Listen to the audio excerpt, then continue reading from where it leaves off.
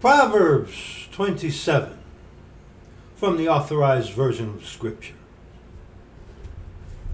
Go ahead, get your Authorized Version of Scriptures.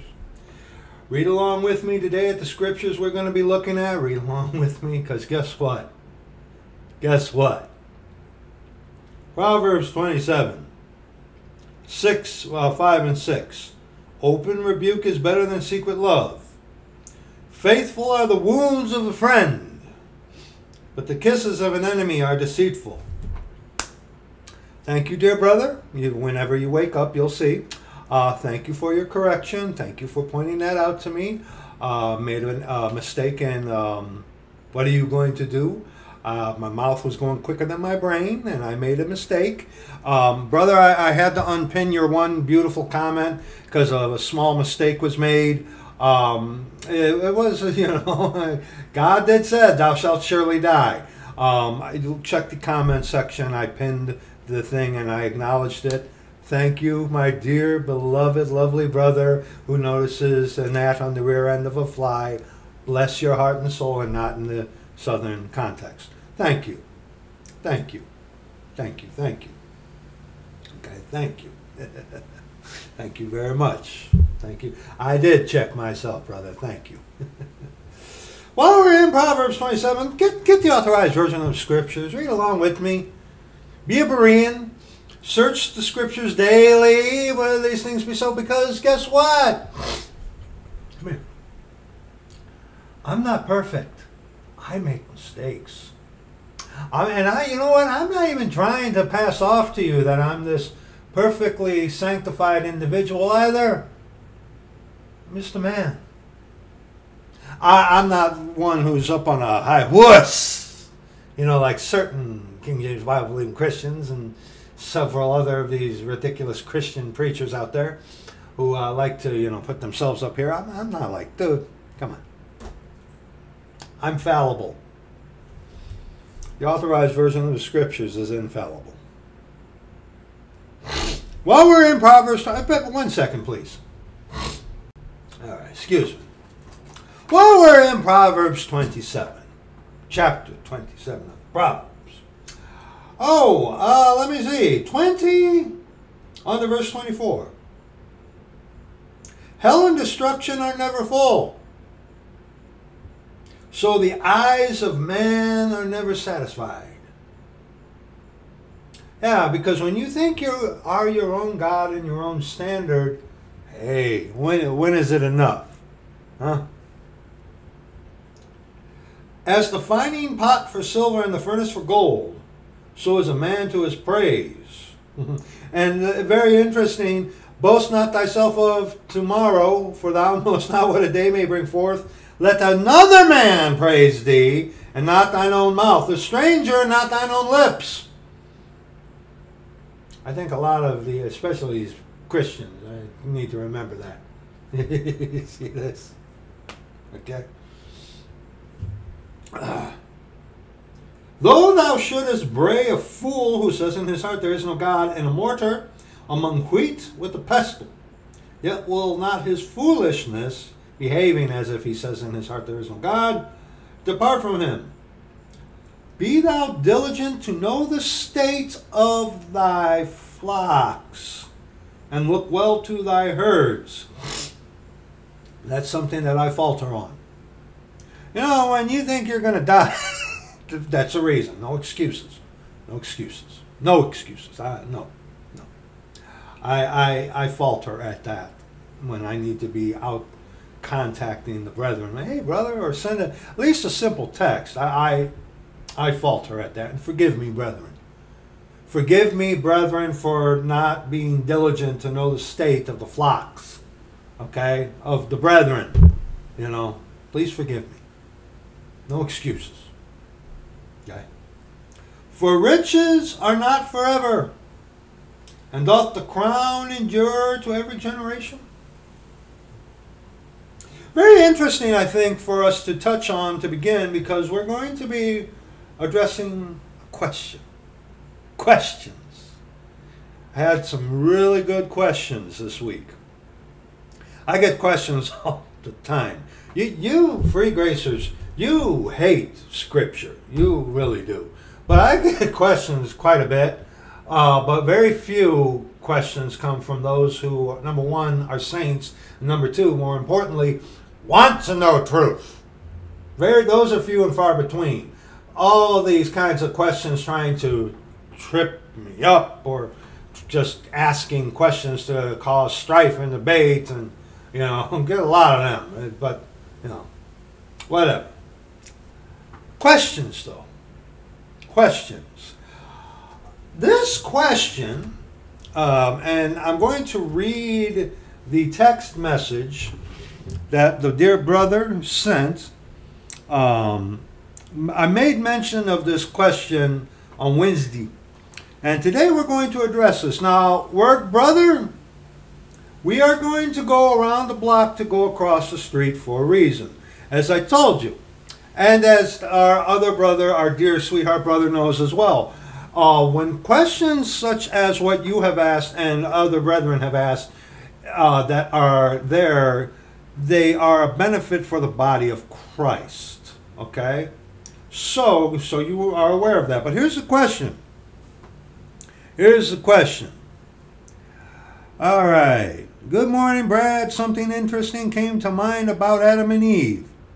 Do you think that Satan took the time to watch and to study them? That I do believe, but to watch and to study them to figure out that Eve was the weaker one? Or did he just automatically know she was? As I said in Wednesday's video, I think Satan knew what was what. I have no doubt about that. I don't think Satan needed to study them to figure out which was which. I do not, and we're going to look at this today. We're going to examine that question, okay? But I think he knew. I think everyone knew. Everyone, the angels and what's not like that. I think, I think he knew which one was which. I think he bided his time to hit at the opportune moment. That I do think. I think that Satan did study them to learning their patterns, like the devils do to us today. They observe us, they mark our steps, they watch us, they observe us, saints. And not those of us that belong to a little cultic clique, okay? But they watch us, saints.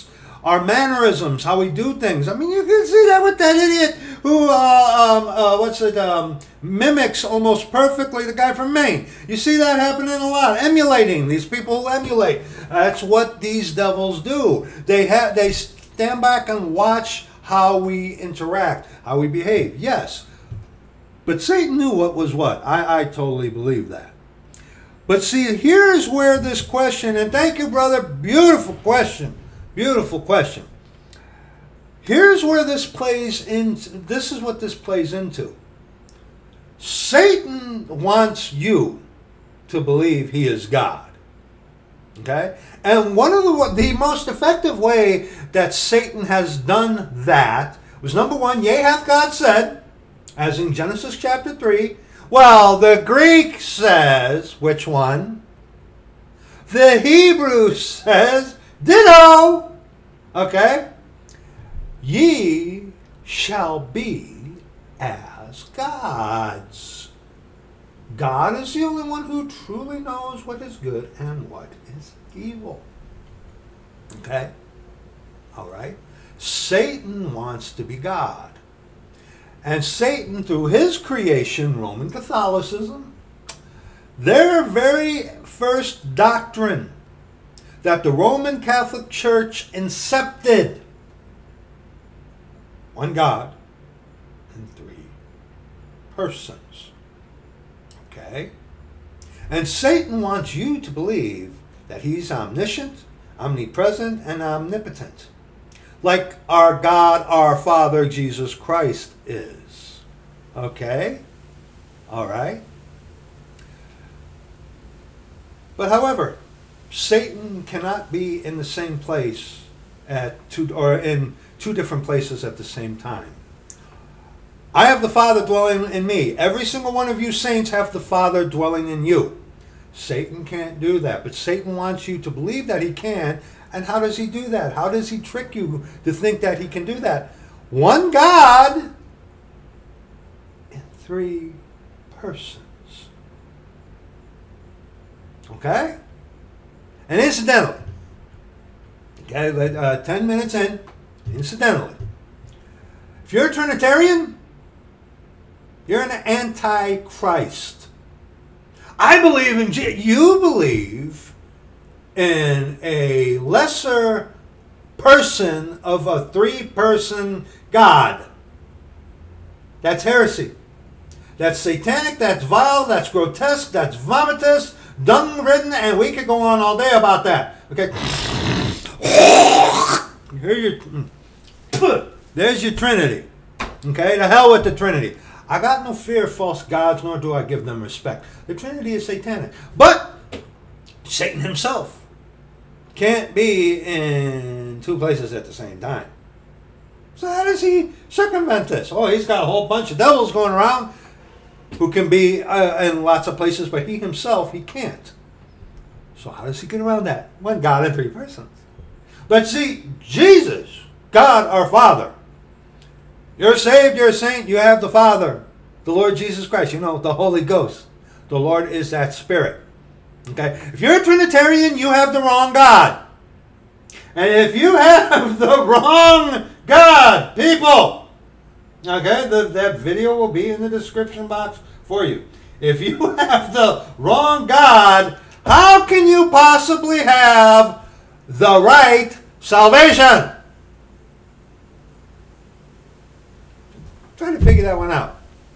But Genesis chapter 1.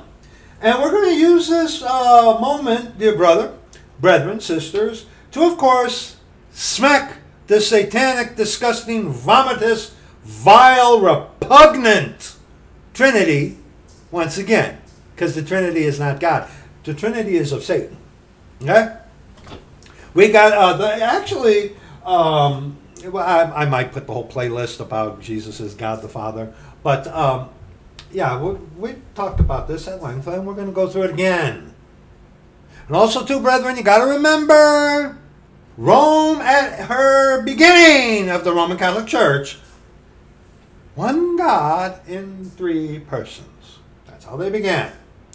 You can fact check that yourself. Don't believe anything I say about that.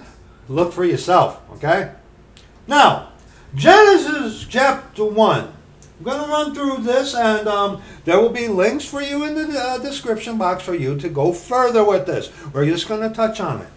Okay? In the beginning, Genesis 1, verses 1 on to verse 3. In the beginning, God created the heaven and the earth. And the earth was without form and void, and darkness was upon the face of the deep. The gap theory, idiots. And I'm being very polite. The gap theory. This is where between Genesis 1 and 2 where they come up with this ridiculous gap theory that there's a gap of time. And within that gap there are millions and billions of years. And within that gap you have death before death and sin before the Garden of Eden here. Okay? All right? So there's so many problems with the gap theory. We got a video on the gap theory for you to consider. Okay? But the gap theory is heretical, heresy. The earth is not millions and billions and trillions of years old. Okay? I think it's like by now 7,000 years old. It's not that old. Okay? All right? Gap theory is stupid. Okay? Todd did. Okay? Slow. Stupid. Anyway. And the capital S Spirit of God moved upon the face of the waters. So we see God. In the beginning, God. We see Spirit of God, capital S. Father, Spirit. And God said, speak, word, let there be light. And there was light. So, what is this? Now, Show me here 3 persons. It's not there. This is the Godhead. You and I are made in the image of God. We have a spirit, we have a soul, we have a body. And unlike God, the components here of God, what he is comprised of, can separate. Okay? They are not individual persons. Okay? Besides, a bird isn't a person anyway, you idiot. Okay? I'm being polite. Okay? I really am. All right? So this is not in context to persons whatsoever. Okay? John chapter 1. John chapter 1. Just one verse. Just one verse. Okay? John chapter 1. Verse 14. John chapter 1 verse 14.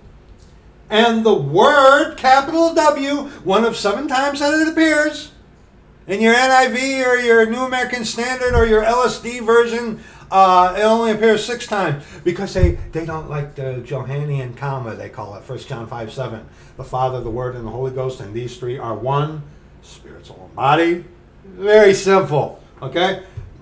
And the Word, capital W, that's the Lord Jesus Christ. God said. And the Word was made flesh and dwelt among us. And these devils will have this read, and the flesh became the Word.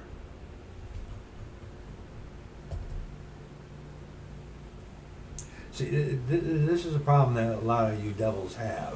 You're not saved, but here's one thing. You got to remember, people, Jesus Christ is come in the flesh. God was manifest in the flesh. God became flesh. Flesh did not become God. Get that through your head. It would be so much better for you if you could at least get that. Please. Understand that. Jesus Christ is come in the flesh. God became flesh. Flesh did not become God. And that there, dear friend, is what everything that is contrary to our Father Jesus Christ and to the truth of his word, the perfect, inerrant, given by inspiration word of God, the authorized version of the scriptures. That is the premise of everything that is anti-Christ. To replace and to be against. You shall be as God. And what replaces it? Your sagging skin suit. Flesh doesn't become God. Okay? You gotta get that through your head. Okay? If you can start with that, you'd be doing a lot better than any Christian. Okay? You really would. You really would. Okay?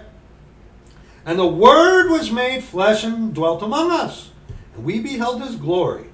The glory as the only begotten of the Father, full of grace and truth. And we'll touch on that here in a little bit. Psalm 90. See, brother, this is what I meant. We're going around the block to go across the street because, see, with your question, we can tie in all these other things that will be a benefit onto the body of Christ. Okay? Remember, see this? Okay? Remember, this isn't about us. It's also about those who just willy-nilly happen upon this, and some that never have heard this. Okay, we got to think of others. Okay, not just ourselves. Okay, I love you. I'm not saying that's what you were doing. I'm explaining to you how this thing works. Okay, and one brother said, Brad, I know. Psalm 90, verses 1 on to verse 2. Lord, thou hast been our dwelling place in all generations. Before the mountains were brought forth. Okay? Genesis verses 1, 2, and 3. Okay? The earth was without form and void. Okay? without form. There was something there, but it was without form. Okay? So, before the mountains were brought forth, remember mountain. Okay? Mountains. That's going to play a part in what we're talking about.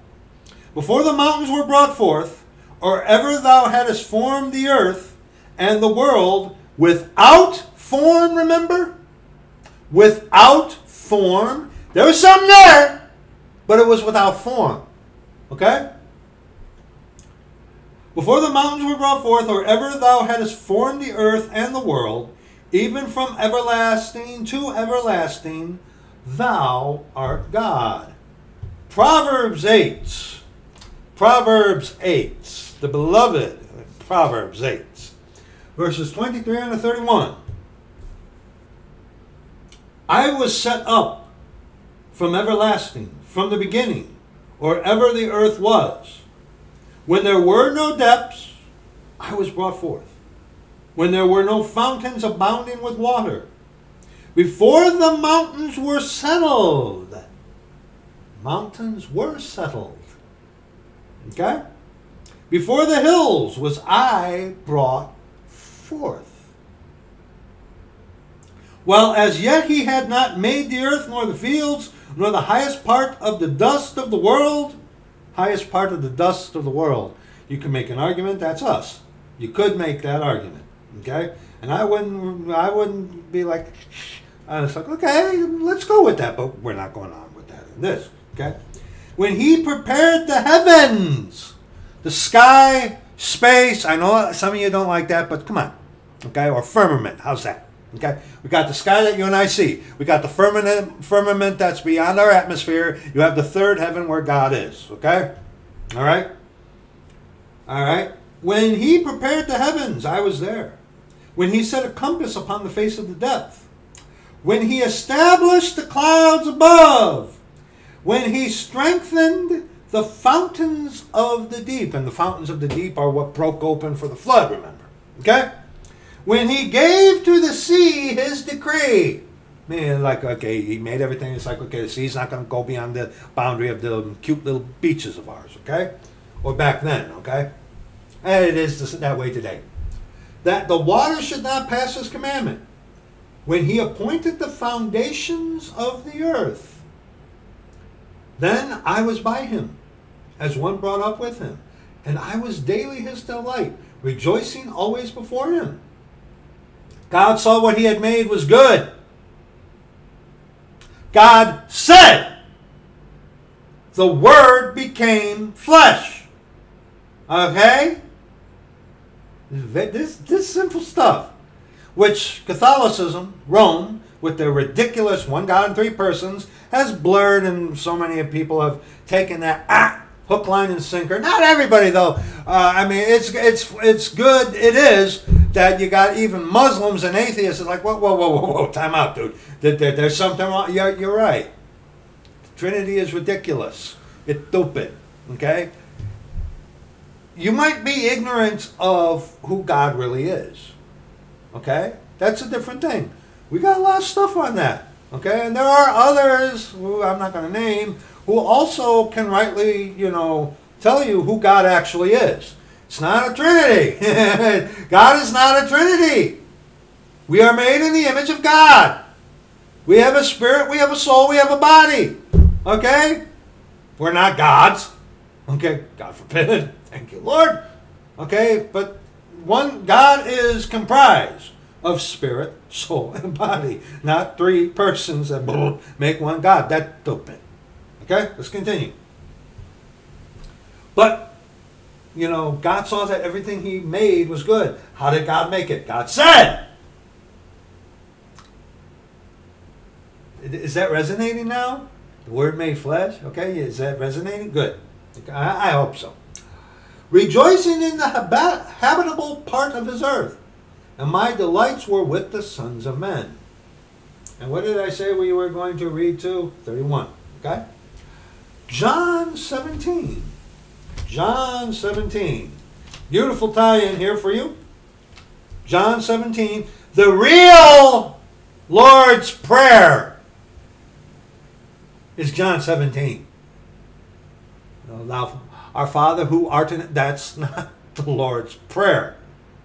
He's giving a Hebraic Jewish prayer unto Hebraic Jews.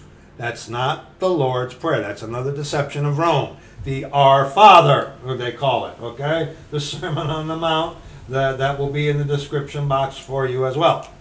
This is the real Lord's Prayer, okay? These words spake, on to verse 5.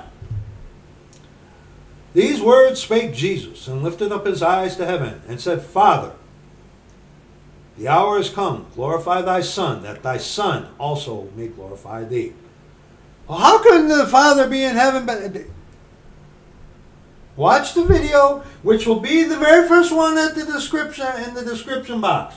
Okay, that'll be number 1. Okay, check that out. We go through that. Okay, that's not the main focus of this video.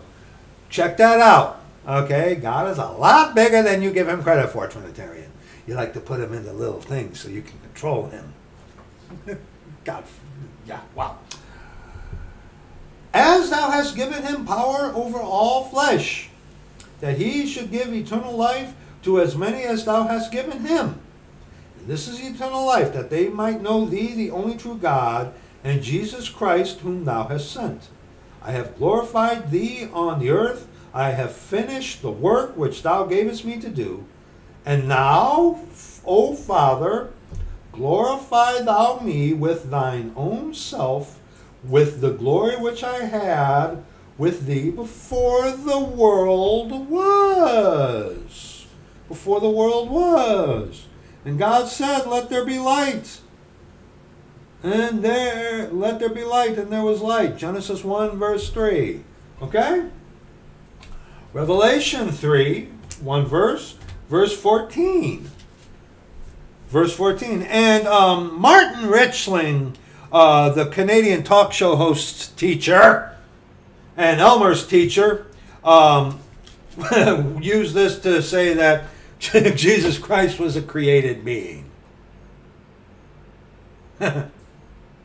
But see, the talk show host and Elmer, they have implemented his, Martin Richling's, flavor of easy believism, which has caught on to many. I think even that jerk smack guy is kind of in that vein, shoe. But see, Martin Richling purposely, because he's a Jesuit, put out that erroneous thing that Jesus was a created being. Why? So that those who are his disciples can have a visual stimuli to separate them. Well, see, we're not like him, but yet they are.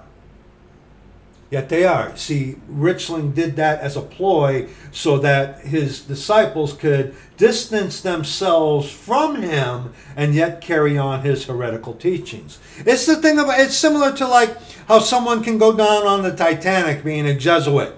Okay, they did. Richling did that purposely so that his disciples can separate themselves, but yet his disciples teaching virtually the same thing. Because even, I mean, Jesus is a created being. You know, that's in line with moronism and Jehoism and stuff like that. Okay, but that was brazenly. It's like, what? That's crazy. He did that purposely so that them two guys specifically could distance themselves, but Richling did what he was ordered to do. And he, at least here online that I've noticed, he wasn't the creator of it with his ridiculous establishment commandment, warped, perverted form of dispensationalism, which is just insane. But see, the other two guys are the ones who carried the banner of what Richling started. Yeah, you are. Excuse me. Yeah, you are. Okay? Anyway, Revelation, hey, you're surprised I remembered that, aren't you? Revelation 3, verse 14. And unto the angel of the church of the Laodiceans write, these things saith the Amen, the faithful and true witness, the beginning of the creation of God. So see, he was the very first. Jesus was, God created Jesus, and that. No. We've already looked at the verses. The Word became flesh. God said. That's what that means. The beginning of the creation of God. And God said, let there be light. Okay? Jesus is not a created being. Jesus is God the Father. The fullness of the Godhead bodily. Okay?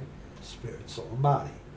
The Holy Ghost is the Spirit. God the Father is the soul, which is greater. Okay? Our soul is greater. Okay? That's what that means. Okay? Because the Lord says, well, the Father is greater than I. Okay? So see, that's it. No.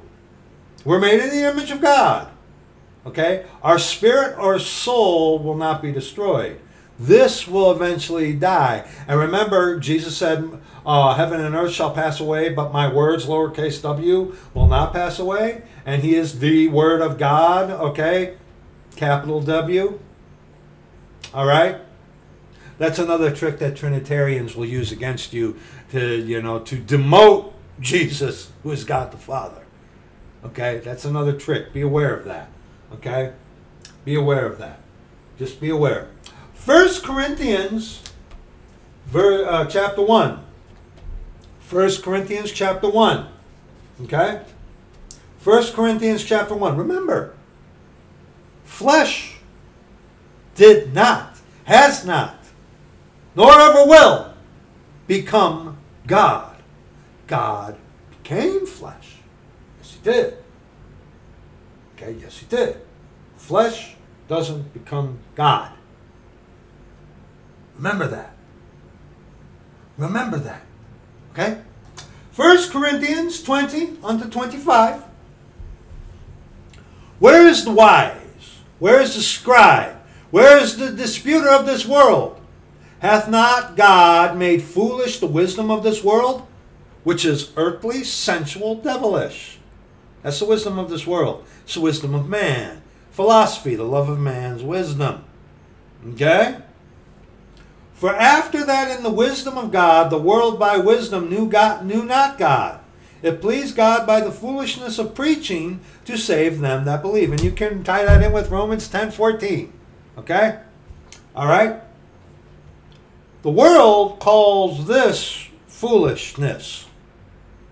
And foolishness is behaving as if in your heart you say there is no God. And the world calls this foolishness.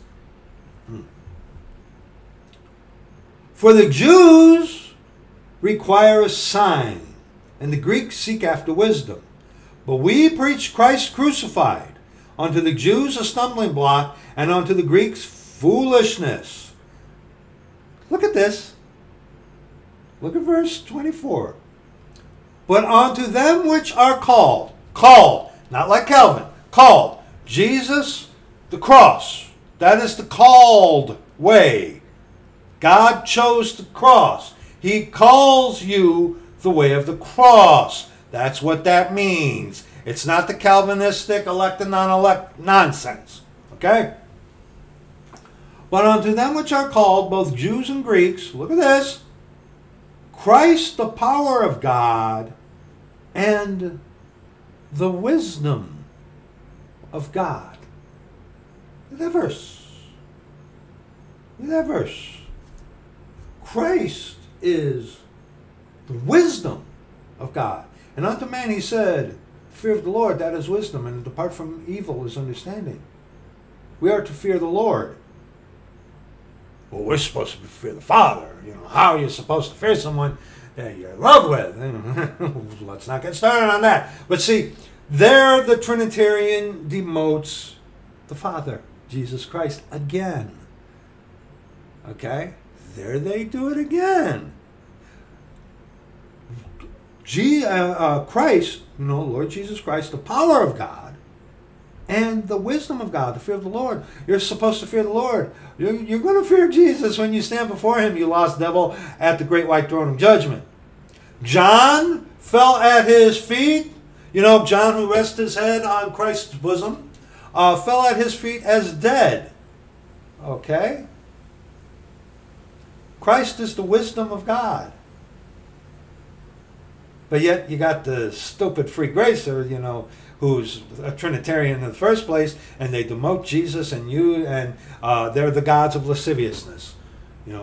preach to you another gospel, another Jesus, and offer you peace with sin and freedom from God.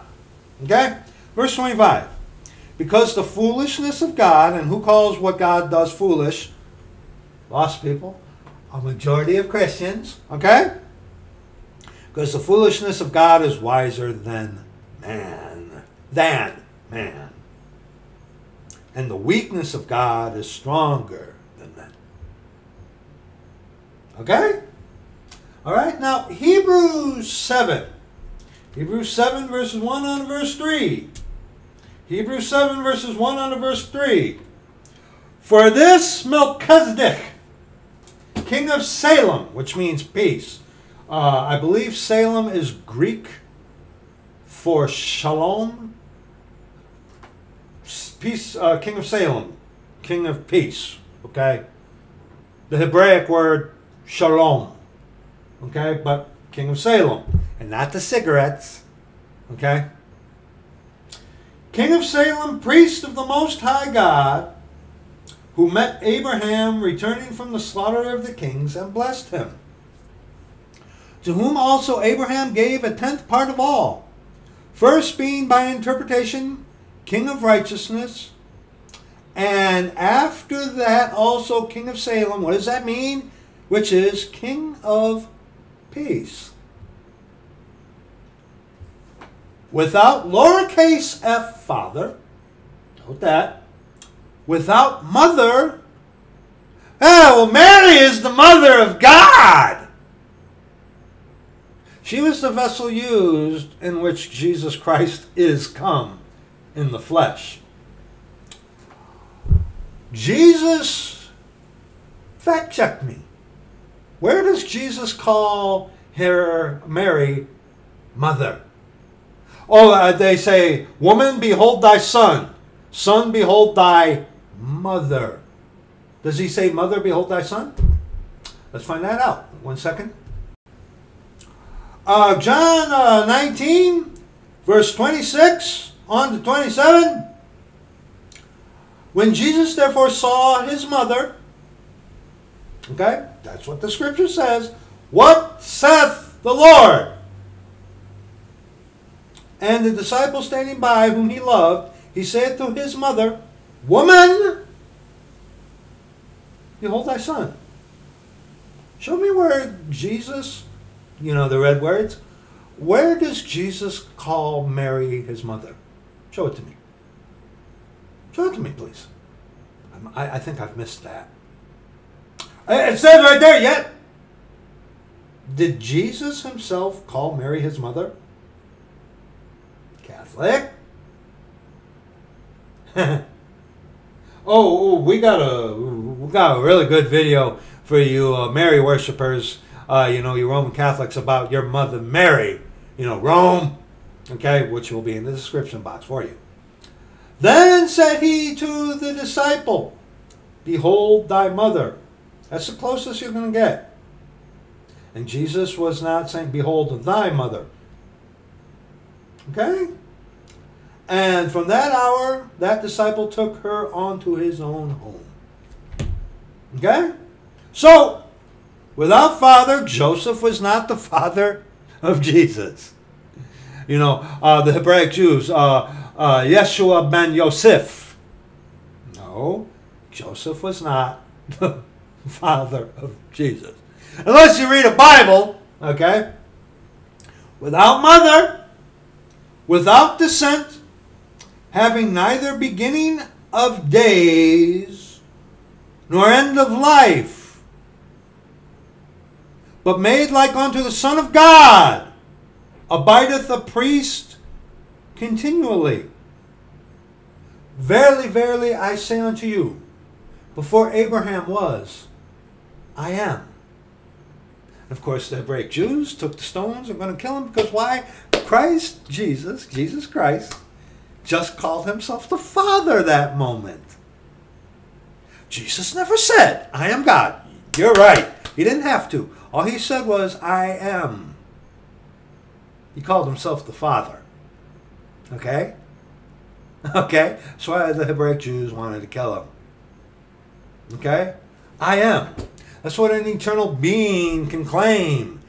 Jesus Christ is come in the flesh. Okay? Is different. Is. Hebrews 13:8. Hebrews 13, verse 8. Just one verse. Jesus Christ, the same yesterday, today, and forever. God of the Old Testament is God of the New Testament. Okay? God's grace is in every dispensation. How God deals with man is what changes. Okay? And Malachi, Malachi, Malachi, just one verse. Malachi 3:6. Come on. Malachi 3, verse 6. Not Malachi. For I am the Lord, I change not. Therefore ye sons of Jacob are not consumed. God doesn't change. God's grace is in every dispensation. Amen. Yes, it is. What changes is how God deals with man. God himself does not change. Okay? All right? But see, now, this thing about Christ, how the Trinitarian demotes Christ, that they go to a thing in Mark chapter 13. They go to a thing in Mark chapter 13. Okay? And see, Satan is not omniscient, omnipresent, or omnipotent. He can't be in two places at once. Like our Father, Jesus Christ, you know, the Holy Ghost, the Lord is that Spirit. You have the Father dwelling within you, saint, if you're saved, okay? Satan can't be in two places at once. How does he circumvent that? One God in three persons. That's how. Okay? But see, you got guys out there like Eric Lionheart, senile old fart, who says, well, Jesus, didn't even know. And this is something that Trinitarians will do. And in doing this, they demote God. In doing this, they say that it's the Trinitarian Catholic doctrine. Well, the disgusting image of the female matrix that they use to tell you that's what God is. You know that weird diagram, the perverse nature of the Trinity, okay, which will be in the description box for you, okay? That is the image of the matrix. And not that stupid movie. The matrix, the female matrix, the eggs, the ovaries, and stuff like that. And we got the video here on the channel proving that's what you guys, Trinity guys, are worshiping. Okay? It's disgusting. It's disgusting. But see, guys will do, well, Jesus didn't know the day and the hour. So, he's a lesser God out of your one God made of three persons. Dude. If you're a Trinitarian, you have the wrong God. Okay? You are in here, I'll use your language, essence. You're worshiping Satan. Dude, the time is short. Okay? My health is getting worse. I ain't got time to play around. Okay? You're a Trinitarian. You're worshiping Satan. Now, you might not know that, you might be ignorant about, but that's what Christians have always believed. Oh, nay, nay. Oh, wait. Let me rephrase that. Oh, yeah, you Christians have, sure. Saints, oh, nay, nay. Oh, nay, nay. Okay? You're a Trinitarian, you're a Satan worshiper.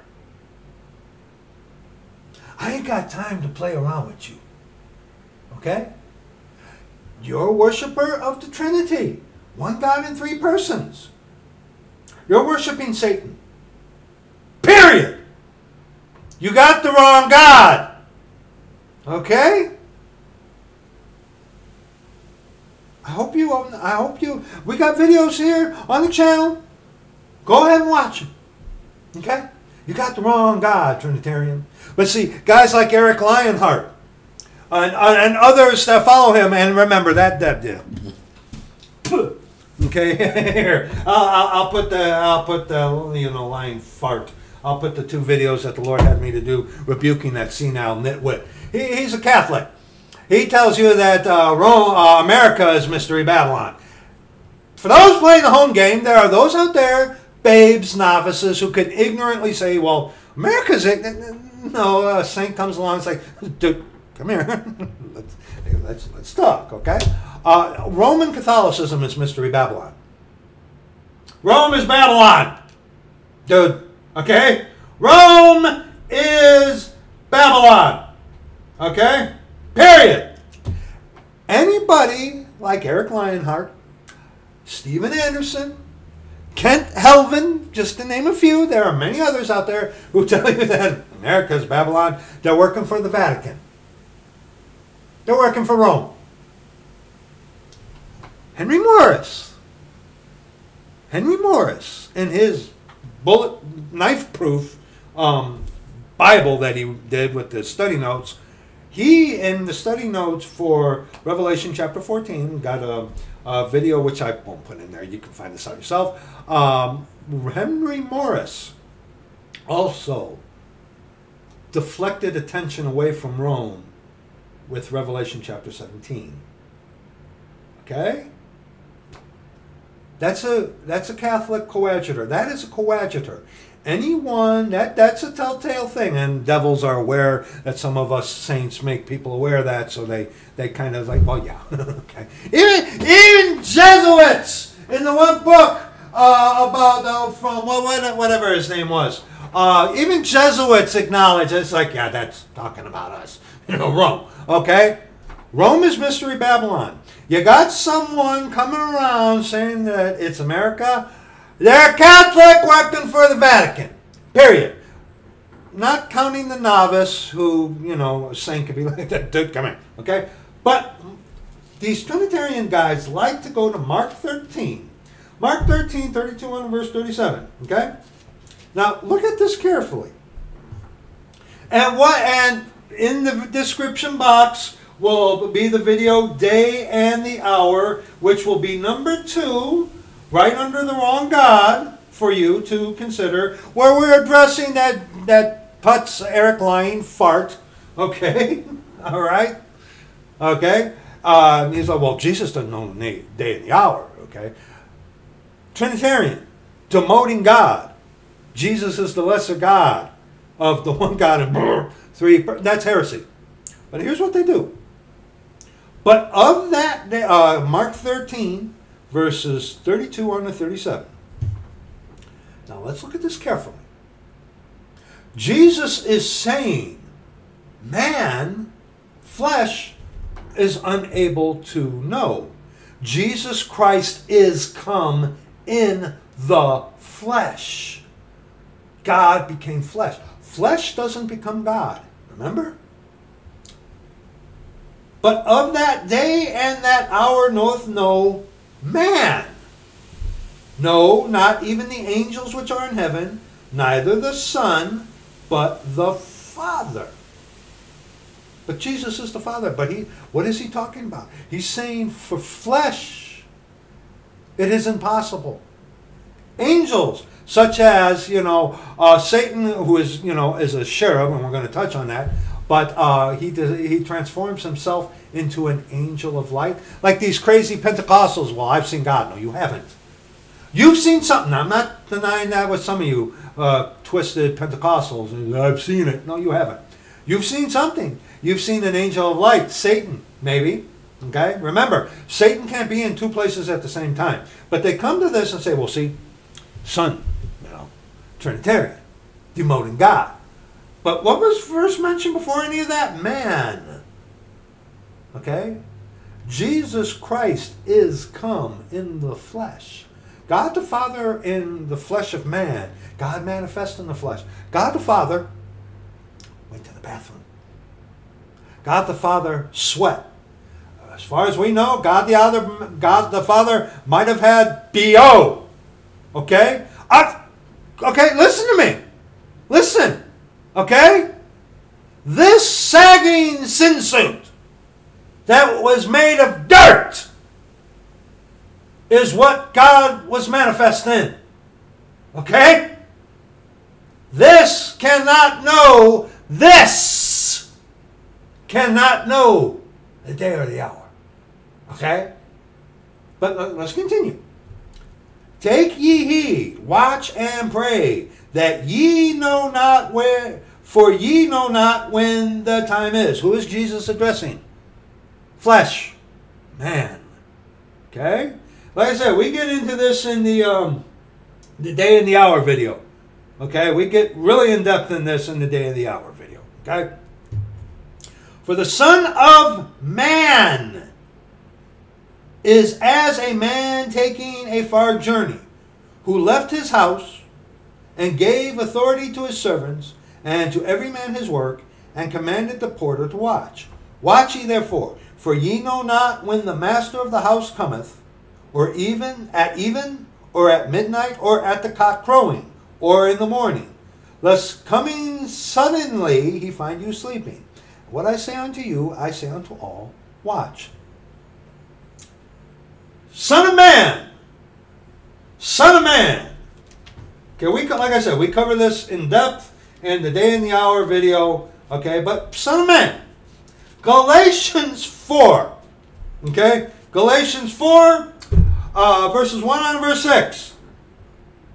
Now I say that the heir, as long as he is a child, differeth nothing from a servant, though he be Lord of all.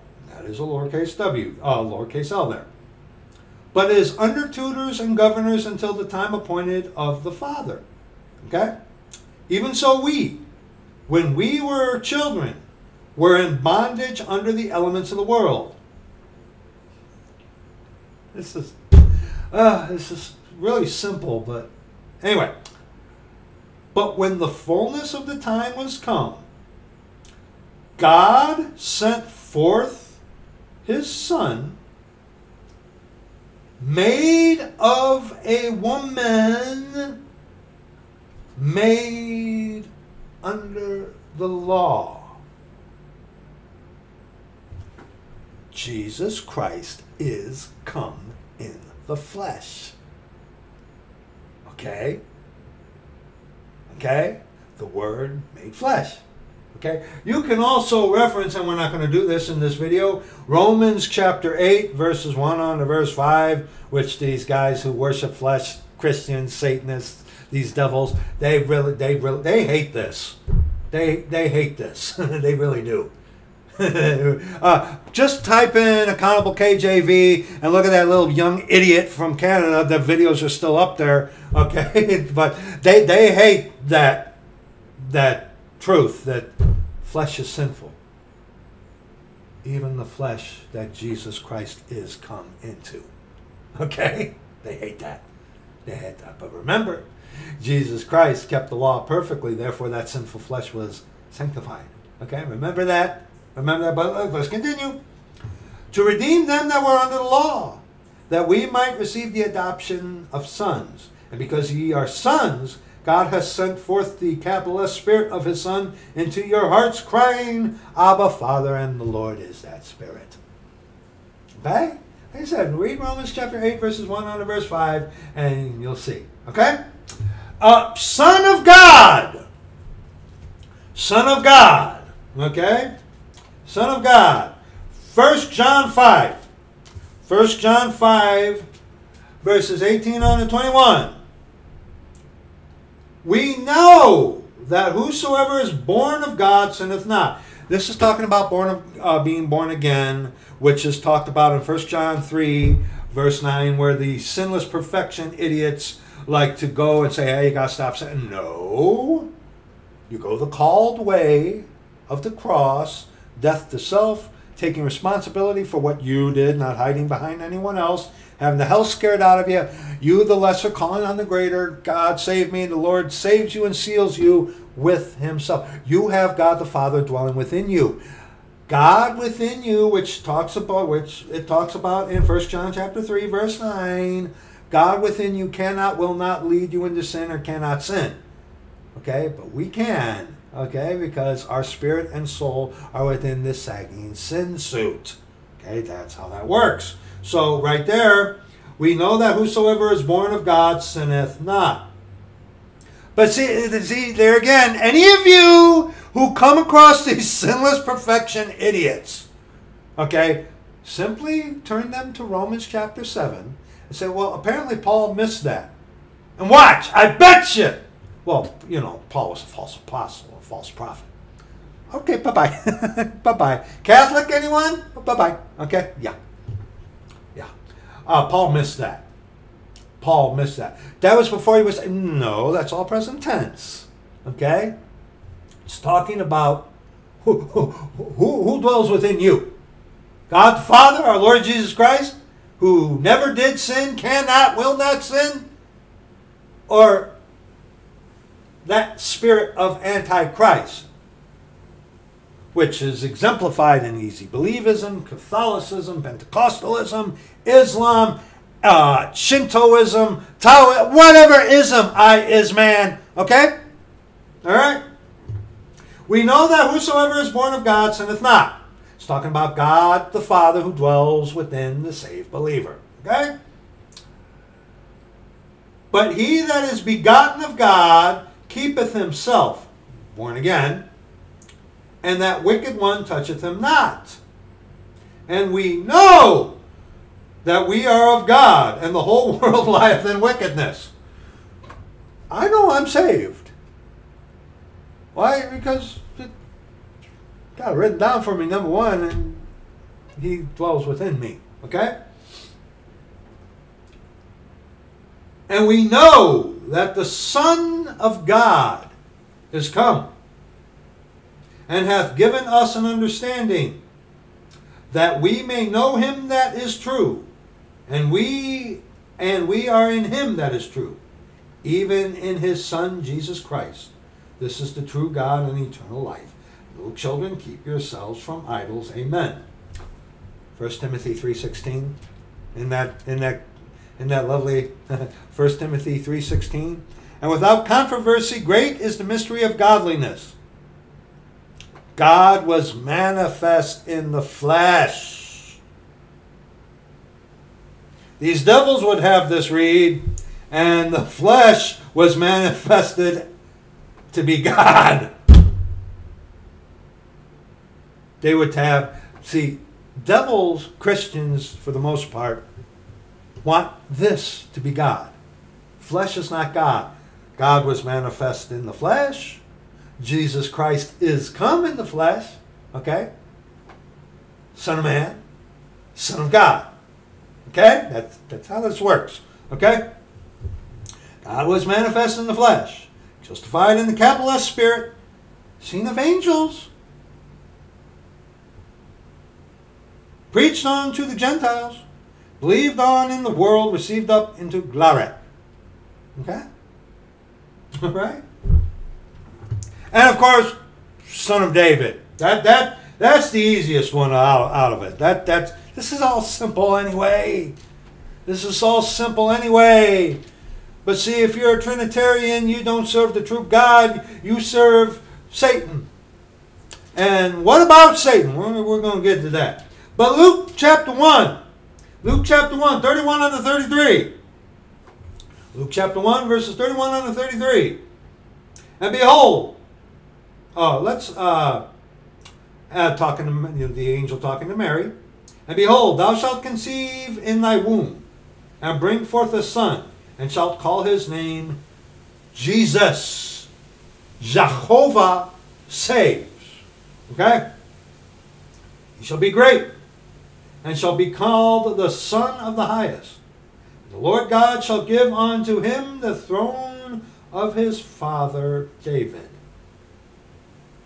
And he shall reign over the house of Jacob forever, and of his kingdom there shall be no end.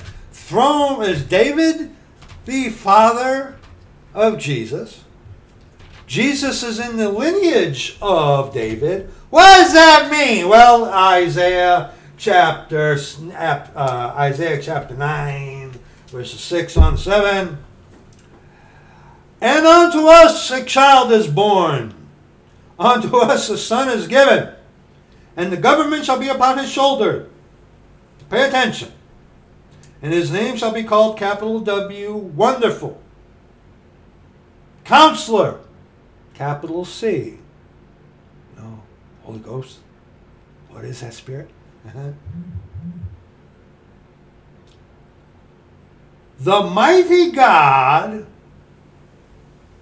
the everlasting Father, the Prince of Peace. Ooh, like kind of what we looked at in Hebrews 7. Melchizedek, you know. One God comprised of spirit, soul, and body. Okay? Of the increase of his government and peace, there shall be no end, upon the throne of David and upon his kingdom, to order it and to establish it with judgment and with justice from henceforth even forever. The zeal of the Lord of hosts will perform this.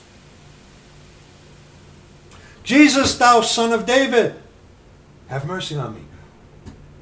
What does that mean? What does that mean? Huh? Well, everlasting Father, first and foremost, John 14, 6 and 9. 6 unto 9. Jesus saith unto him, I am the way, the truth, and the life. No man cometh unto the Father but by me. If ye had known me, ye should have known my Father also. And from henceforth ye know him and have seen him. This is so simple. Philip saith unto him, Lord, shew us the Father, and it sufficeth us. Jesus saith unto him, Have I been so long time with you, yet hast thou not known me, Philip?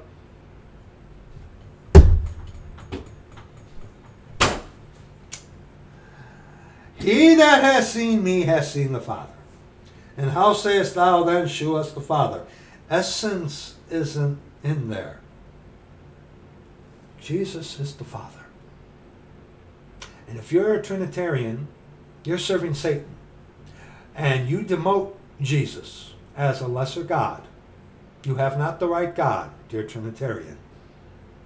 You don't believe that Jesus Christ is He, the Father. Scripture refers to Jesus as the Father because Jesus is the Father.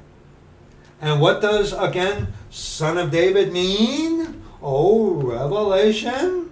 Okay, 19. All right. On the throne of David. What does that mean? Very simple. And verse 16. And he hath on his vesture and on his thigh a name written. It's not, Jesus didn't have a tattoo. The article of clothing that was on his thigh had written. He didn't have a tattoo. Watch out for that one. King of Kings and Lord of Lords. And what is this guy's name? Oh, where's that? Where is that?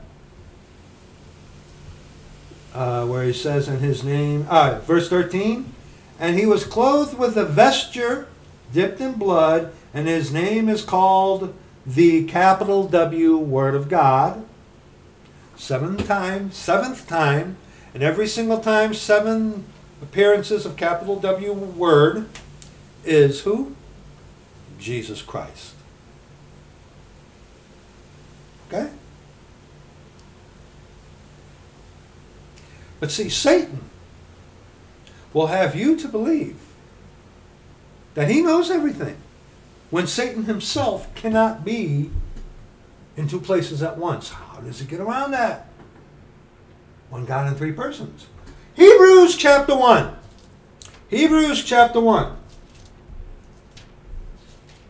Hebrews chapter 1. Now we're going to get into some meaty stuff here. Okay? Hebrews chapter 1.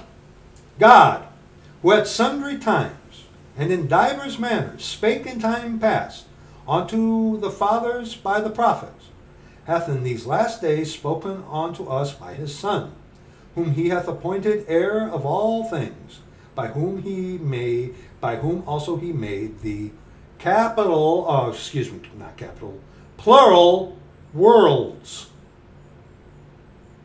Now, does that mean they're here, that they're aliens on other planets? No.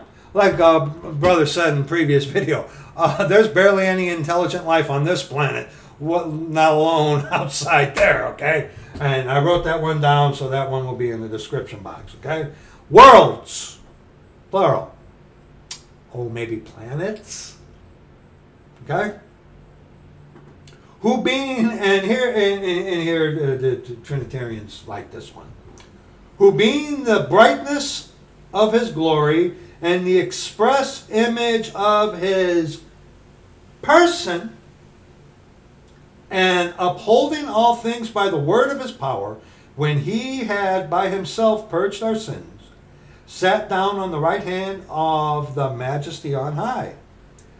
Express image of his person. So see, the Trinitarian will come to this and say, see, God the Father is a person, God the Son is a person, the Holy Ghost is a person. What does this mean? Jesus, well, Colossians 2, verse 8 and 9. Beware lest any man spoil you through philosophy and vain deceit, after the tradition of men, like Catholics, after the rudiments of the world, and not after Christ. For in him dwelleth the fullness of the Godhead bodily. What does God the Father look like? Jesus Christ. That's what that means. Precarnate form, before Jesus Christ is come in the flesh, made of a woman. Okay? Before that happened, in the Old Testament, God would appear in a bodily form. I bet you he looked like Jesus Christ. Okay, that's what that means. Okay? If you have seen the look, we already do. We already read it, John 14. Okay? We already read it. If you've seen me, you've seen the Father. What does the Father look like? Jesus Christ. You know why? Because he is the Father. Okay? That's what Hebrews 1:3 means. Not talking about one God in three persons. That's stupidity. No. What does the Father look like? Jesus Christ. Okay? So, think about this, and you chew on this one yourself. Okay? You see all these Roman Catholic depictions of what Jesus is supposed to look like? And I'm telling you, that man of sin, the son of perdition, when he's on earth, after we, the body of Christ, be taken out of the way, that man of sin, the son of perdition, is going to look like the Roman Catholic Jesus. All you Christians can get left behind, you'll see. Okay? That's what that means. Okay? Old Testament, before Jesus Christ is come in the flesh. Okay? Before that happened, what did God the Father, what God look like? Jesus Christ. They didn't know that because they weren't looking forward to the cross. Okay? Back then in the Old Testament. They weren't looking forward to the cross before it happened. Okay? That's what that means. Let's continue. Okay? Let's continue. Oh, and while we're at it, in Colossians chapter 2,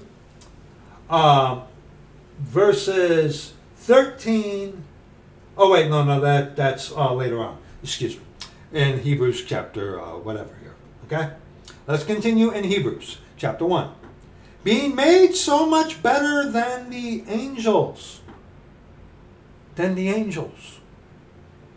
Who is it? The morons tell you that Jesus is an... no. Who is it? Who is it that says Jesus is the Archangel Michael?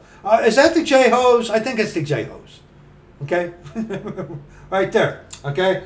Being made so much better than the angels, as he hath inherited, as he hath by inheritance obtained a more excellent name than they.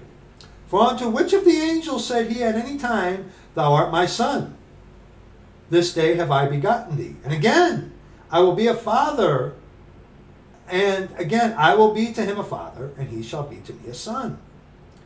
And again, when he bringeth in the first begotten into the world, he saith, and let all the angels of God worship him. You know, Pentecostals who claim they've seen God, they're worshiping what? An angel of light. Not God. You haven't seen God. Pentecostal. Okay? Hey, you two kids, one from down under, one dear sweetheart, you have not seen God. You're a heretic. You're deluded in your brain. Okay? You've seen something. You have not seen God. You've seen an angel of light. Okay, let's continue. And of the angels he saith. Oh wait, verse 6. And again, when he bringeth in the first begotten into the world, he saith, and let all the angels of God worship him. The angels are worshiping the Lord Jesus Christ. Verse 7. Now hinge verse 7. And of the angels he saith, who maketh his angels spirits, and his ministers a flame of fire. Remember this verse. But unto the Son he saith, thy throne, O God, son David, is forever and ever. A scepter of righteousness is the scepter of thy kingdom. Thou hast loved righteousness and hated iniquity. There are things Jesus hates because he's God's Father. Okay? Therefore God, even thy God, hath anointed thee, Jesus Christ, Jehovah saves, the anointed one. That's what Christ means. Okay? God, even thy God, hath anointed thee with the oil of gladness above thy fellows. And thou, Lord, in the beginning hast laid the foundation of the earth. God said, okay? God said, let there be light. The Word became flesh. The glory I had with you at the beginning. One God comprised of spirit, soul, and body. The Word made flesh. Get it? Okay?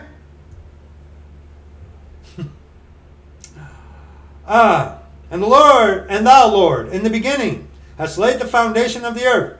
And the heavens are the works of thine hands. They shall perish, but thou remainest. Heaven and earth shall pass away, but my word shall not pass away. Okay, tie that one in there too. Okay? They shall perish, but thou remainest. And they all shall wax old as doth a garment. And as a vesture shalt thou fold them up, an article of clothing, and they shall be changed. But Jesus Christ is the same yesterday, today, and forever. God doesn't change. The way he deals with man changes. His grace is there in every dispensation. Okay? But thou art the same, and thy years shall not fail. But to which of, verse 13 and verse 14, but to which of the angels said he at any time, sit on my right hand, until I make thine enemies thy footstool? Are they not all ministering spirits, sent forth to minister for them who shall be heirs of salvation? Also remember verse 14. The question now, with that, go to Colossians 2, 18 on to verse 19. Let no man beguile you of your reward in a voluntary humility and worshiping of angels. You Pentecostals out there that say, well, I've seen God. No, you haven't. What you think you're seeing as God is one that is transformed into an angel of light. You're seeing a devil. Maybe even Satan himself. Who knows? But remember, Satan can't be in two places at the same time unless one God in three persons. Let no man beguile you of your reward in a voluntary humility and worshiping of angels, intruding into those things which he hath not seen. Look at this. Vainly puffed up by his fleshly mind. Okay? And not holding the capital H head, the Lord Jesus Christ, God the Father. Okay? From which all the body by joints and bands having nourishment ministered and knit together increaseth with the increase of God. Joints and bands, and you can tie that in with Hebrews 4:12. Okay? All right? Ezekiel 28, but I want to touch on this with you. When it comes to creation, okay? When were angels created? Now, I'm going to leave this on your lap because it could be a distraction. It's an interesting topic to muse upon. When were angels created? Because we have, and we just saw it in Hebrews chapter 1, we do have some scriptural evidence. We do. Okay? We do have some scriptural evidence to support the idea that angels were created after man. Even though, and you read Genesis chapter 1, even though in the creation account, where do you see angels come in? You don't. You don't. Okay? Theory. They were there before, or they came after. And a place where you can go to maybe, to begin to be like, well, maybe, verse 7 in Hebrews 1. And of the angels he saith, who maketh his angels spirits, and his ministers, a distinction, a flame of fire. But when you go to verse 13 and 14, you see, but to which of the angels said he at any time, sit on my right hand until I make thine enemies thy footstools? Are they not all ministering spirits? Who? The angels. Ministering spirits. Sent forth to minister for them who shall be heirs of salvation. That is a very interesting topic. And you got to watch it with that. Why? Because if you focus, if you strain at a gnat and swallow the camel, you can focus in and make the thing of angels being the center point. Okay? You've got to be careful with that. That's a very interesting topic.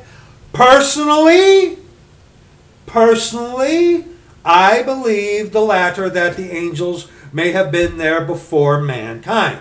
Okay, that is what I believe. But see, if you make that a big thing to do, you got to be careful with that, because you can end worship. You can end up worshiping angels. And what do you say to defend yourself? So, well, I'm not on my hands and knees worshiping, doing kumbaya. Worship and the heart of worship will be in the description box for you. Okay? Actually, that will be number 3. Okay? Third one in the description box. See, for example, December 25th, worship. So, well, I'm not bowing down and worshiping it.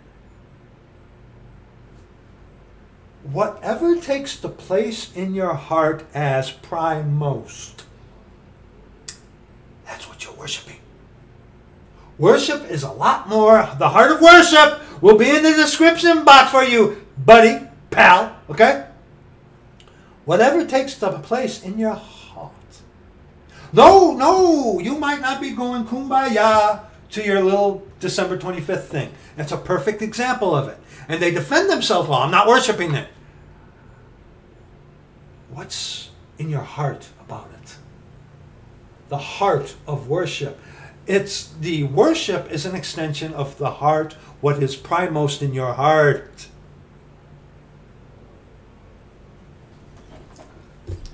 Ye shall be as gods. Get it?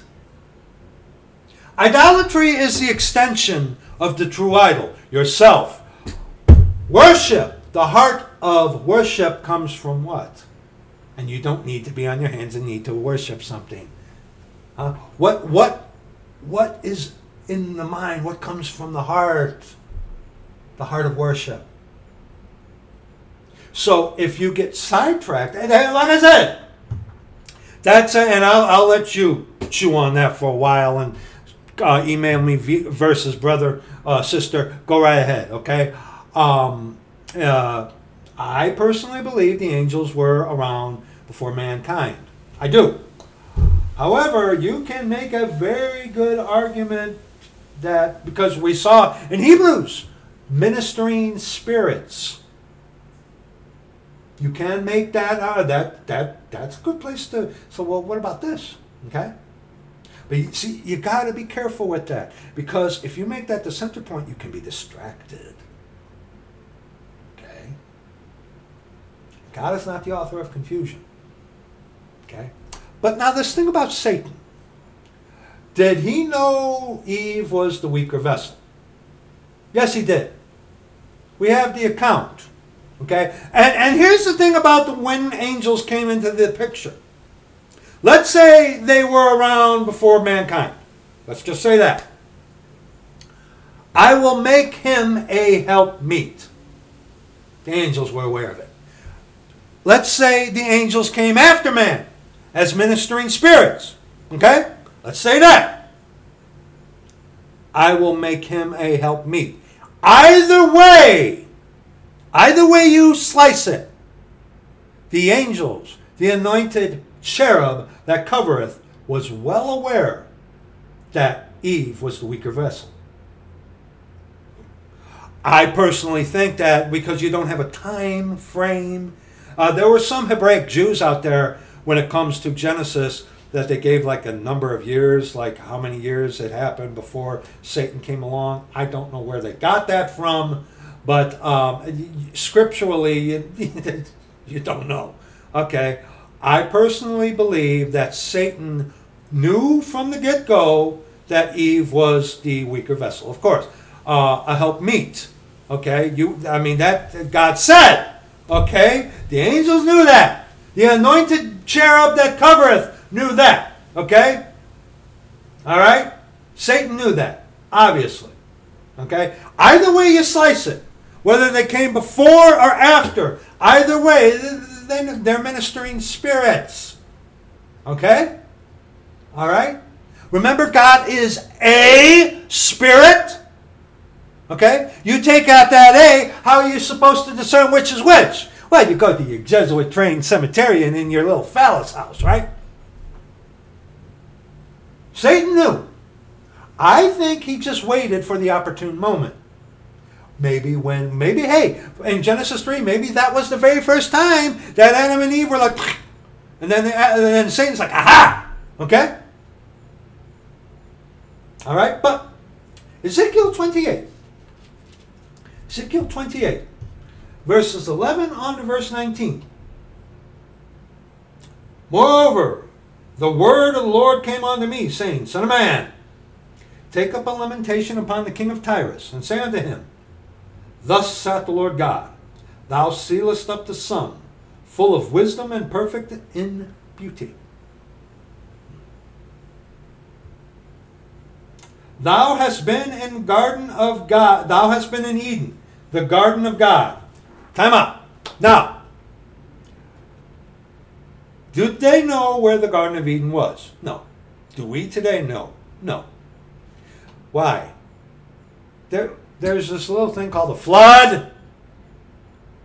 Okay? Tyrus could not have been in the Garden of Eden. Couldn't have been.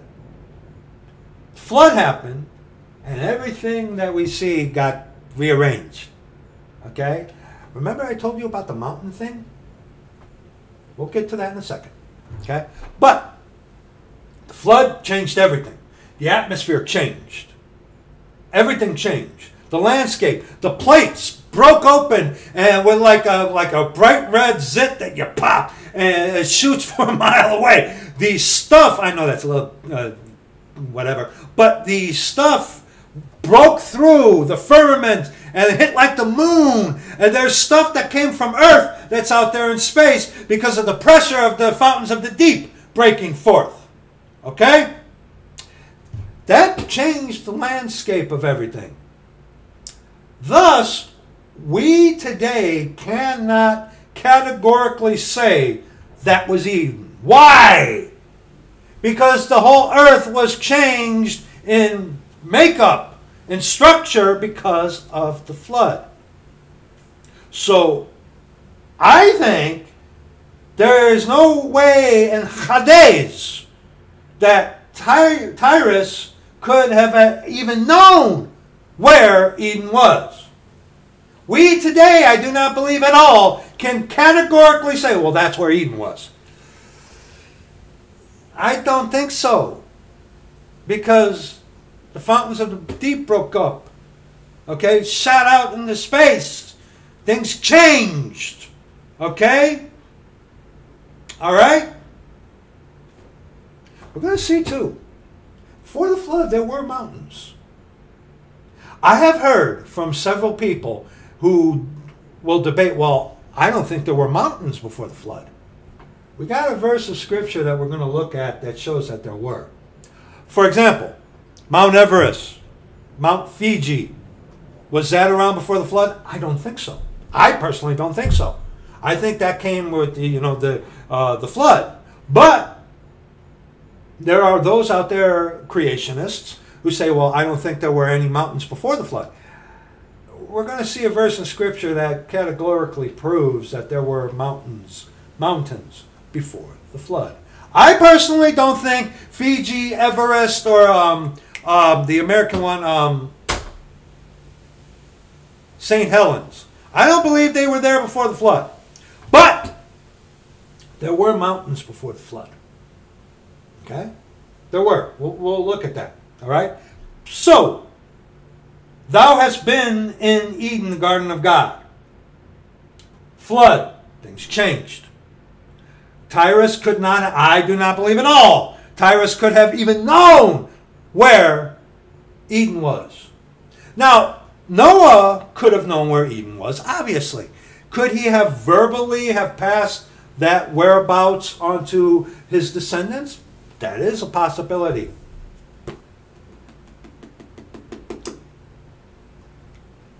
After the flood, we don't have much scriptural evidence to say that's where it is. Okay? That's all I'm saying. So, who is God addressing? Is he addressing Tyrus? No. Who was controlling Tyrus? Who was the one behind, standing at his right hand? Kind of like Peter. When the Lord said, get thee behind me, Satan, for thou art an offense unto me. Matthew 16:23. Okay? Same thing. Peter's like, Lord, this will never be. About him going to the cross. If they knew about the cross before it happened, why did Peter say, Lord, this will never be? They didn't know about the cross before it happened. Okay? Same thing as with Peter. Okay? Same thing going on here. All right? So, God is addressing who? The anointed cherub that covereth. Let's continue. Thou hast been in Eden, the garden of God. Every precious stone was thy covering. The sardius, topaz, and the diamond, the beryl, the onyx, and the jasper, the sapphire, the emerald, and the carbuncle, and gold, the workmanship of thy tabrets and of thy pipes, that's what I believe, was prepared in thee in the day that thou wast created. Thou hast been in Eden, garden of God. Revelation chapter 12. Revelation chapter 12. Okay? Revelation chapter 12. And again, brother, whether or not it was before man or after man, the decree that, it is not good, man was made in the image of God. Man was made in the image of God. Man was made in the image of God. They point to, well, let us make man in our image as meaning the angels. No. It's like, well, hey, you heard me. We got videos on this channel. Okay? One referring to themselves in a plural sense is not, give us a kiss, or we got to go do that. Speaking of, no, that's not Trinity. Trinity is satanic, okay? They'll point to that in Genesis. No, okay? Man was made in the image of God, not an angel, okay? Angels are ministering spirits. Yes, they can take a bodily form, like the guy appeared, Gabriel appeared unto Mary and Joseph, okay? Yes, that happens, yes. But we already saw they're ministering spirits.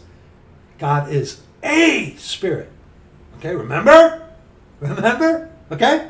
So, man was made in the image of God. Man was made in the image of God. Spirit, soul, and body. So, he had to have known, dude.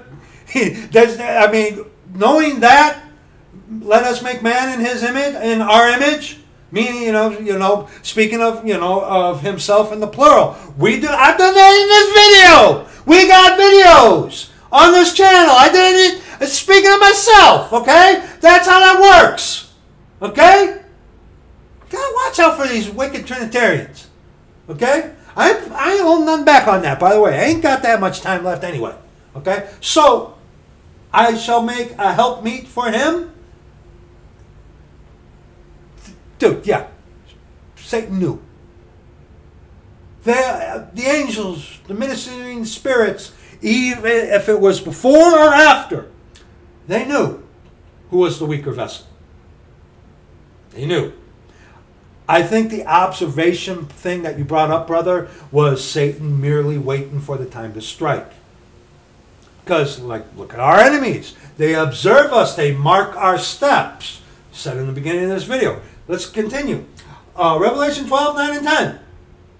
And that great dragon was cast out. That old serpent. Thou hast been in the Garden of Eden. Thou hast been in Eden, the garden of God.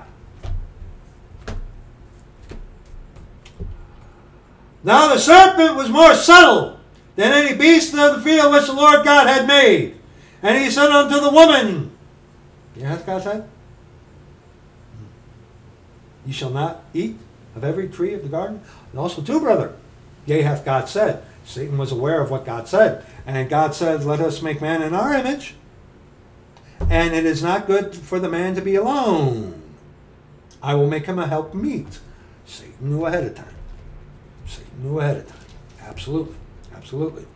But back in Revelation 12, okay, that great dragon was cast out, that old serpent called the devil and Satan. What does Satan mean? Keep reading. Which deceiveth the whole world.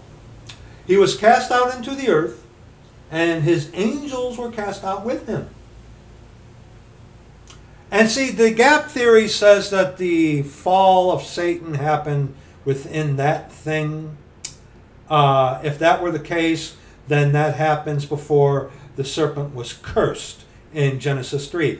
And you have a whole lot of heresy. Okay? No gap theory. Gap theory is heresy. Because gap theory says that Satan fell within the millions and billions of years in that little thing between verses 1 and 2. And so you have a whole bunch of problems with Genesis 3. Didn't happen that way. Gap theory is heresy. Okay? But, verse 10. And I heard a loud voice saying in heaven, now is come salvation and strength and the kingdom of our God and the power of his Christ. For the accuser of our brethren, Satan, is cast down, which accused them before our God day and night. Now, if you are crazy and believe that the book of Revelation isn't chronological, which it is, oh, you can put this wherever you want. Can't you?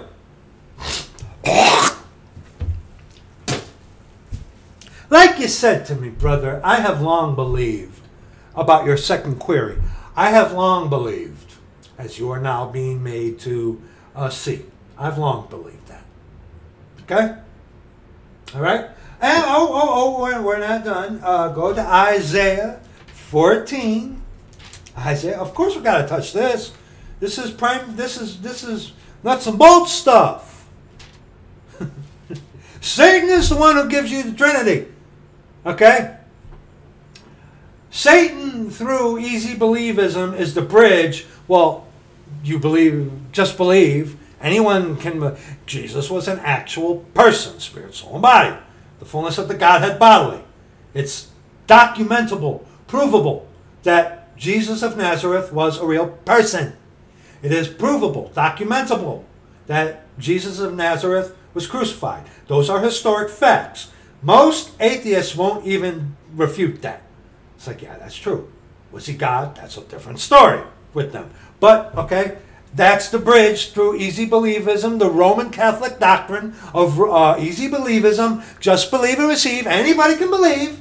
Okay? And how does Satan counteract the can't be in two places at once? God in three persons, dude!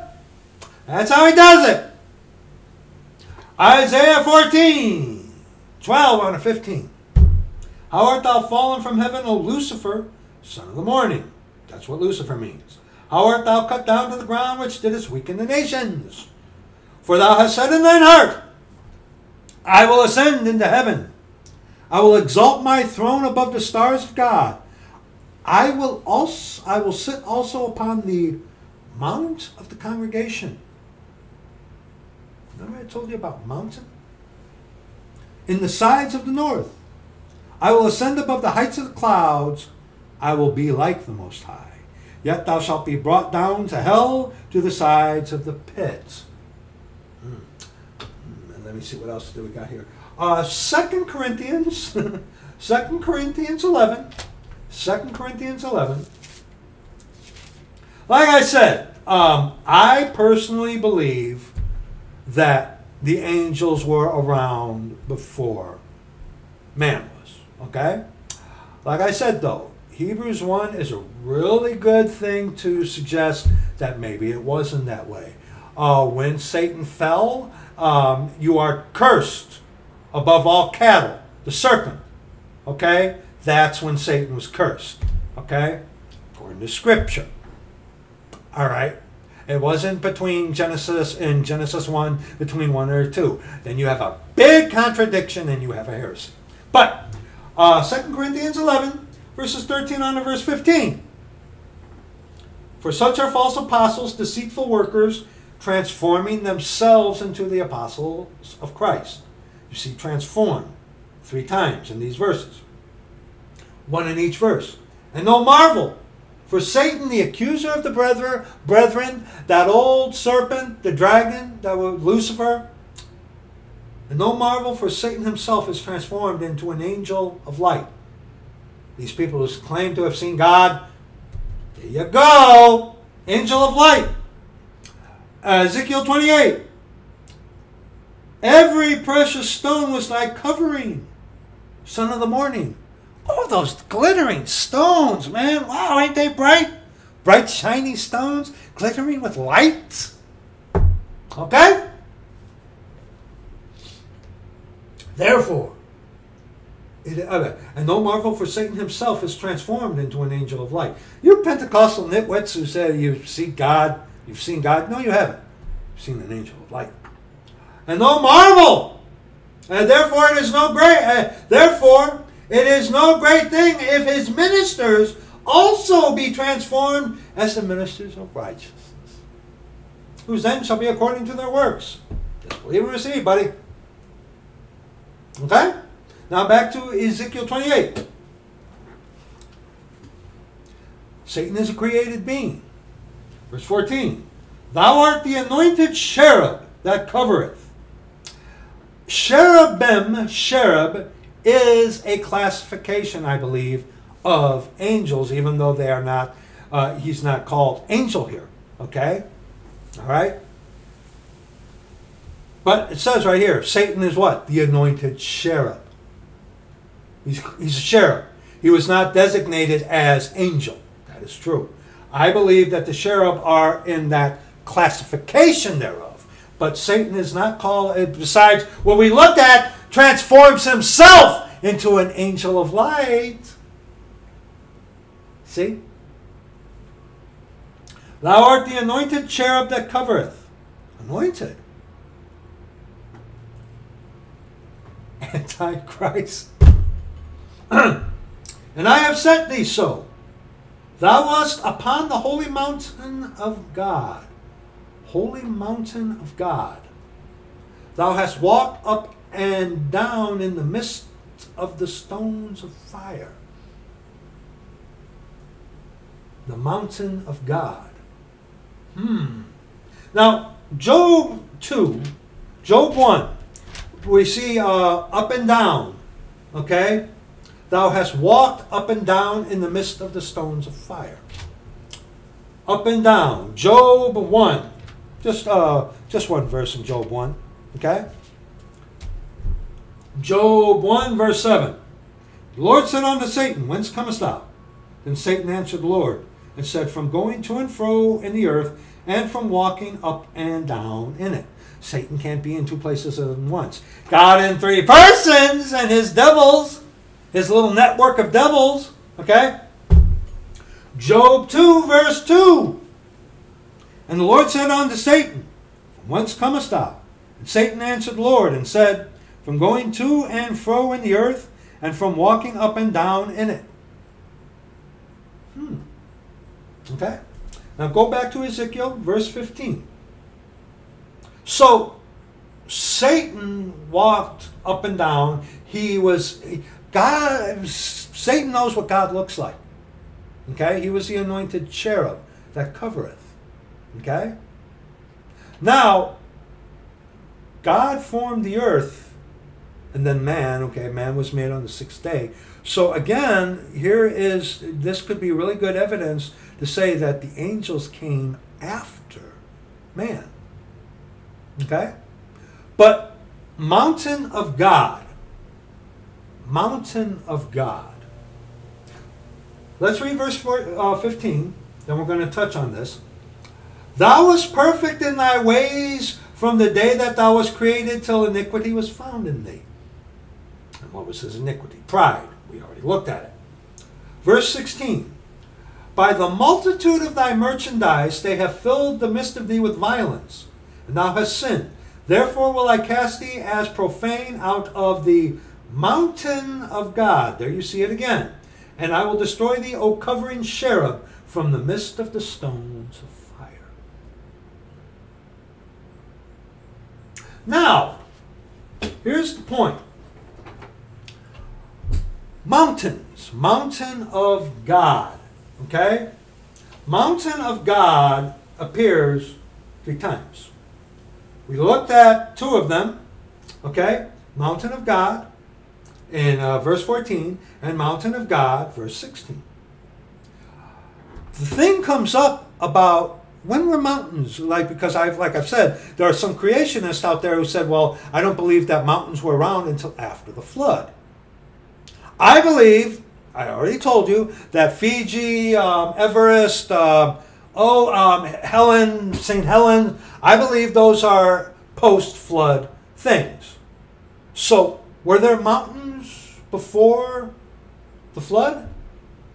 Because, hey, the ark rested on the mountains of Ararat, right? But, Genesis 7. I'm sure, dear brother, this is not what you were expecting, but I'm not the boss around here. Genesis 7, verses 17 on to verse 22. Here you see another incident of the plural appearing before the singular. You see that a lot in Scripture. The plural usage of a word will appear before the singular usage of the word. You see that in Scripture when you know words are important. When you look these words up. Okay? Here's another example of that. Genesis 7, verses 17 on to 22. And the flood was 40 days upon the earth, and the waters increased, and bare up the ark, and it was lift up above the earth, and the waters prevailed, and were increased greatly upon the earth. And the ark went upon the face of the waters, and the waters prevailed exceedingly upon the earth, and the and all the high hills that were under the whole heaven were covered. Okay, you see that? The high hills, 15 cubits upward did the waters prevail, and the mountains were covered. Now, is this talking about because of the actual catastrophic nature of the flood that these mountains were there in the high hills? I don't believe so. I believe there were mountains present before the flood. I believe that is a very good reference to that. You can make the argument, it's like, well, you know, the fountains of the deep broke up and that's what happened. And yes, it did. It shaped the entire form of the earth. But the high hills were covered and so were the mountains covered. Meaning that there were mountains already present before the whole thing. And then remember how long the earth was covered with water. And the Grand Canyon was caused by a matter of minutes with the because of the flood. Okay? All right? I believe that there were mountains and little hills before the flood. I do. I believe that some were added and maybe made more pronounced after the flood. Okay? All right? What we are seeing here. All right? Now, let's keep reading. And all flesh died that moved upon the earth, both of fowl and of cattle and of beasts, and every creeping thing that creepeth upon the earth, and every man. All in whose nostrils was the breath of life, and all that was in the land, dry land, died. Obviously, fish and insects didn't. Okay, stuff like that. Okay? Now, go to Genesis 12. Now, you see, this was during the flood. I believe that there were mountains and hills before the flood. Okay? What we see now, remember, everything changed with the flood. Fountains of the deep broke open, yes. Well, now we have earthquakes. Grand Canyon was formed in a matter of minutes. That kind of stuff with, the waters abated and stuff like that and whatnot. But, plural, mountains. That's the first appearance of mountains. A mountain in any form. Singular mountain, Genesis 12, verse 8. Therefore it shall come to pass when the Egyptians shall see thee, that they will say, Genesis 12, verse 8, excuse me. Verse 8. Verse 8. And he removed from thence unto a mountain on the east of Bethel, and pitched his tent, having Bethel on the west, and Hai on the east. And there he builded an altar unto the Lord, and called upon the name of the Lord. There's the singular appearance of mountain. Okay? Exodus 3:1. Exodus 3:1. Now, Exodus 3:1 is right here. Mountain of God. Genesis 3, Satan was cursed. Okay? Cursed. Okay? Be creeping things. Okay? To eat dust. We're dust. Now Moses kept the flock of Jethro, his father-in-law, the priest of Midian, and he led the flock to the backside of the desert, and he came to the mountain of God, even to Horeb. So was Satan, the mountain of God, Horeb. Okay? As we saw in Ezekiel 28. Okay? Ezekiel 28 about mountain of God, how Satan was cast out, of the mountain of God, how he had been on the mountain of God. Okay? Is that talking about Horeb? Or could mountain of God be a reference onto God being above his creation? I'll leave that to you to come up with. Okay? And you also see in Exodus 4:27, Mount of God. Exodus 4:27. And the Lord said unto Aaron, Go into the wilderness to meet Moses. And he went and met him at the Mount of God and kissed him. Exodus 18:5. Exodus 18:5. Exodus 18:5. The evidence we're looking at, the evidence that we are looking at right now is strongly suggesting that angels may have come after man. Isn't it? Isn't it? Satan was cursed in the Garden of Eden. That you cannot deny. Okay? That you cannot deny. But the Mount of God, okay? Mountain of God, 2 times that we have seen in Ezekiel here and right there that we saw in Exodus 3, okay? All right? But Exodus 18:5, and Jethro, Moses' father-in-law, came with his sons and his wife unto Moses into the wilderness, where he encamped at the Mount of God, Mount Horeb. Okay? All right, and Exodus 24:13. Exodus 24:13. Giving you some stuff to chew on, aren't we, huh? Exodus 24:13. And Moses rose up, and his minister Joshua, and Moses went up into the Mount of God. All right? And 1 Kings 19. 1 Kings 19. We're looking at Mount of God, obviously. 1 Kings 19, verse 8. Okay? 1 Kings 19, verse 8. And he arose and did eat and drink, and went in the strength of that meat 40 days and 40 nights unto Horeb, the Mount of God. So was Satan kicked out? We'll go back now to Ezekiel 28. Satan was cursed in the Garden of Eden. Since thou hast done this, thou art cursed above all cattle. Okay? Satan was that serpent. Now, in Ezekiel 28, okay, verses 14 on to verse 16 again, thou art the anointed cherub that covereth, and I have set thee so. Thou wast upon the holy mountain of God. Thou hast walked up and down in the midst of the stones of fire. Thou wast perfect in thy ways from the day that thou wast created till iniquity was found in thee.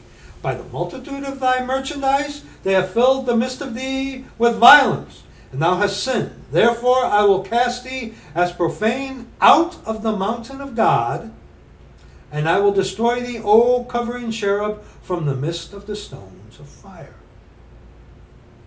Is that a reference onto Mount Horeb? I don't know. But we know what? Satan was cursed in Genesis 3, and that Satan clearly was aware of who was what. Satan knew that Eve was the weaker vessel. I don't think at all he had to wait to see which one was which, because God decreed, let us make man in our image. Okay? It is not good that man should be alone. He knew that ahead of time. So, somewhere in there, somewhere in the creation, obviously, angels came into play.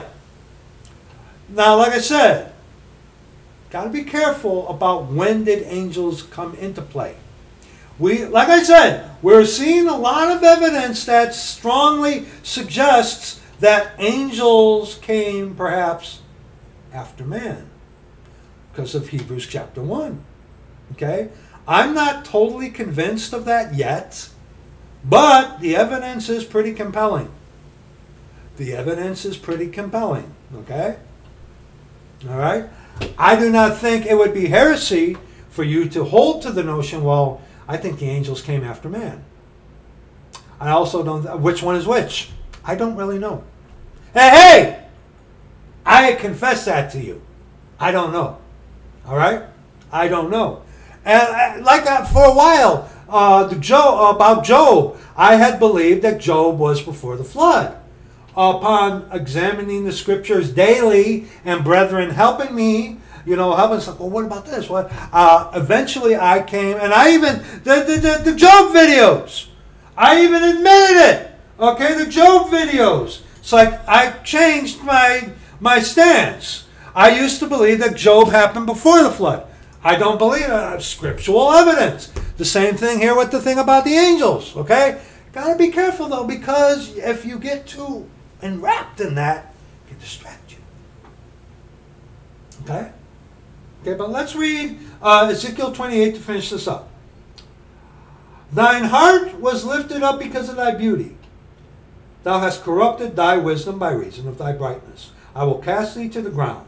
I will lay thee before kings, that they may behold thee. Thou hast defiled thy sanctuaries by the multitude of thine iniquities, by the iniquity of thy traffic. Therefore will I bring forth a fire from the midst of thee. When he speaketh a lie, he speaketh of his own. Okay? It shall devour thee. And I will bring thee to ashes upon the earth in the sight of all them that behold thee. All they that know thee among the people shall be astonished at thee. Thou shalt be a terror, and never shalt thou be any more. So, how about that one, huh, brother? So, to answer the original question, I gave you a little something to chew on there, huh, brother and sister? I believe that Satan, of course, knew ahead of time that which one was which. Because as it is written here in the scripture, Genesis 2, and see, Satan obviously had known what God had said. Okay, obviously. So that shows us that Satan knew that Eve was created for Adam, not Adam for Eve. He knew that going ahead. I believe that Satan, because where does it say that? Verse 18. Okay? Verse 17 and 18. But of the tree of the knowledge of good and evil thou shalt not eat of it, for in the day that thou eatest thereof thou shalt surely die. And that's what the brother corrected me on the one video. And thank you, brother. Okay? And I know that. My mouth was going quicker than my brain. Okay, no excuse.